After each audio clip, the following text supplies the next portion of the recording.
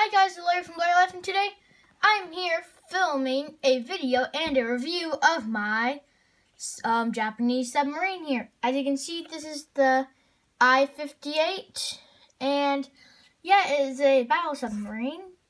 And also remember, guys, submarines can go underwater. And you know what that means? Submersible model, just like the Titanic. Yeah. So, yeah, these guys are made to go underwater, and I think you know what submarine is, so let's get into the detail, everyone.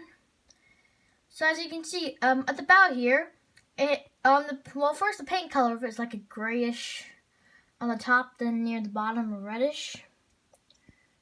And, yeah, here's the little stand it comes with.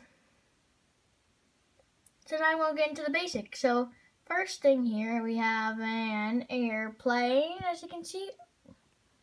My phone will focus. There we go. We have an airplane at the front. Now there must be a cargo bay at the bottom of the submarine to store the airplane in. Then next, there's two cranes or guns here. I think they're cranes.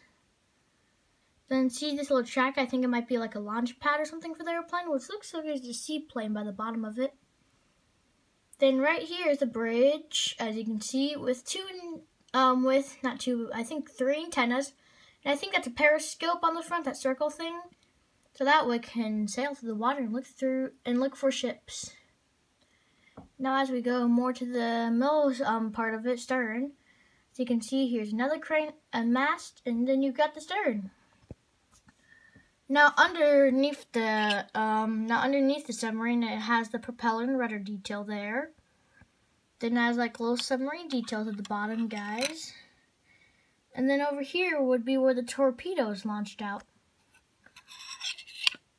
And I'm going to show you something cool real quick too that came with it. Here it is. So as you can see, guys, right here, it tells about it.